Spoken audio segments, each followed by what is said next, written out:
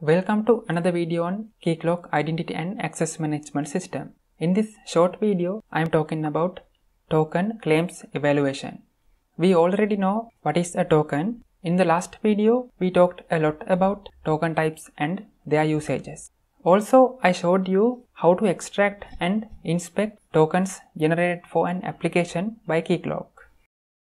There can be many attributes in a token, such as issuer, audience, subject and username. These attributes are called claims. I hope you can remember in the previous video I used jwt.io website to inspect these tokens. Today I am going to show you that there is a special section in Keycloak admin console. We can use that to evaluate the claims of a token. Now I am going to show you that particular section. For that I am moving to the Keycloak admin console. You can see now I am in the realm called Hexa Defense. First I visit to the clients page. Now I go to the OIDC client. This is the same client I used in previous two videos.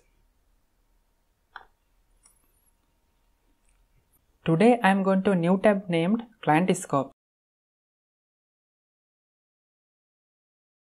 Now you might be a bit confused because I have never talked anything about scopes in this video series yet. But don't worry, very soon I am going to talk about the scopes in a separate video. Here you can see there appear two more tabs as Setup and Evaluate. I am going to the Evaluate tab. In this tab, we can evaluate tokens generated by Keycloak for a particular client on behalf of a given user. I already have a user named Hexa in this server. Therefore, I am providing the username as Hexa. I click the Evaluate button.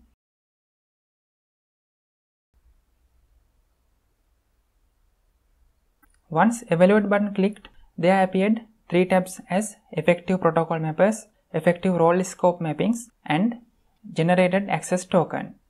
Since in this video, I am only interested in token evaluation, I directly move into the Generated Access Token tab. Here you can see the access token which will be generated and sent to the client application by Keycloak when the selected user is authenticated. In this example, I selected the client having the name OIDC client and the user with name Hexa.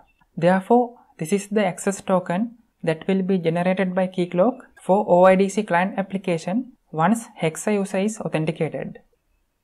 In the previous video, we inspected this access token using jwt.io website. If you would watch that video again, you will find that name of the claims are identical in both access tokens. Now you know how to evaluate an access token using Keycloak admin console. Normally, claims will be included to a token based on the protocol mappers, role scope mappings, and also based on the claims and roles assigned to the user himself. Now you might be eager to learn about protocol mappers and scopes. Therefore, in the next two videos, I am going to talk about protocol mappers and scopes. So this is what I wanted to talk in this short video. See you in the next one. Thank you very much.